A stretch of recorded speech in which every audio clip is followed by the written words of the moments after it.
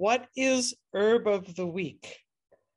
It actually came out of something that I used to do called the herbal weather report, where I would teach herbal formulas specifically from the point of view of what do I think is going on in all of the elements right now that practitioners most likely are going to be seeing blowing in the wind and most likely to want to use in their practice.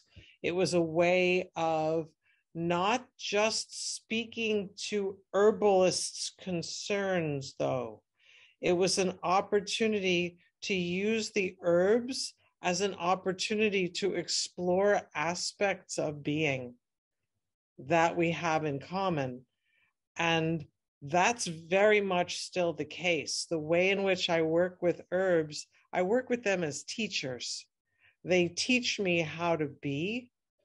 And so even if you're not an herbalist, you might be very interested in the herb of the week, not necessarily to take the herb in plant form, but to be the herb, to sound the note.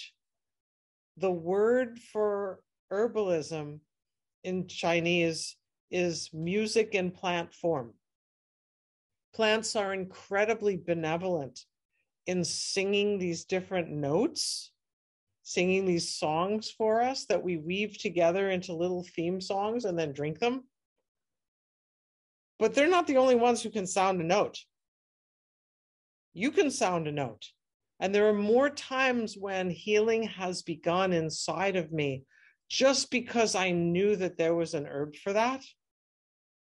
And if there's an herb that does that, all the herb does by taking it is be a pitch pipe inside of us and go, until we gain the confidence to sound that note.